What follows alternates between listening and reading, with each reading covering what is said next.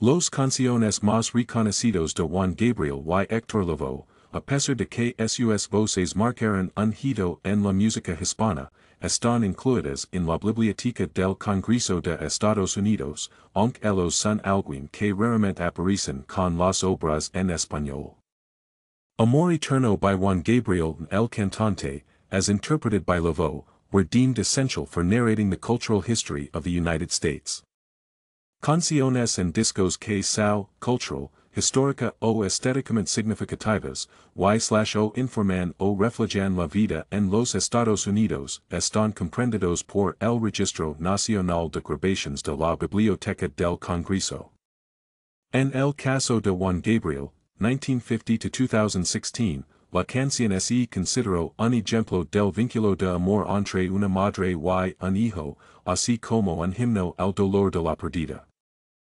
How Amor Eterno came to be. Juan Gabriel, a well-known Mexican singer and actor, wrote the song as a tribute to his mother, who passed away in 1974 while the singer was on tour in Acapulco, according to a report from the Congress Library.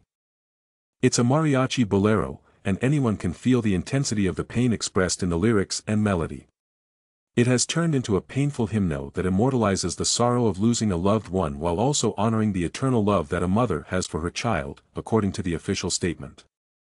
Iván Aguilera, Juan Gabriel's son, was in charge of thanking the congressman in the Capitol Library, which has its headquarters in Washington, D.C.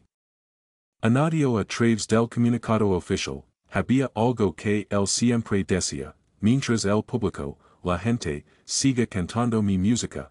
Juan Gabriel nunca va a morir, y es bonito ver que eso está pasando aquí. Juan Gabriel composed Amor Eterno, but it was Rocío Dúrcal who turned the song into a hit in 1984. Many years later, it became one of the singer's signature themes as she performed it with mariachi at her legendary Bellas Arts concert in 1990. El Cantante, the signature song of a legendary salsa musician, Lavoe Héctor. Similar success occurred La Cantante Melodia, producida por Willy Colón y compuesta por uno de los iconos de la salsa Rubén Blades, se conoce in 1978 and fue la canción emblemática de Héctor Lavoe, 1946-1993. Era también el título de su película biográfica, protagonizada por Marc Anthony, que se estrenó en 2006. Lavoe's difficult life also served as inspiration for the 1999 off-Broadway production. Who Killed Héctor Lavoe? El resumen de la Biblioteca del Congreso dice es, la canción narra el sustento, las luchas y adversidades que viven los cantantes, además de describir cómo deben interactuar positivamente con el público, quien, al final, es su único apoyo. Héctor Lavoe sufrió un paro cardíaco, pero hace años antes había sido identificado como portador del VIH debido a su uso de una jeringuilla infectada y suave intento de homicida in San Juan, Puerto Rico. Additional Spanish songs in the National Archive.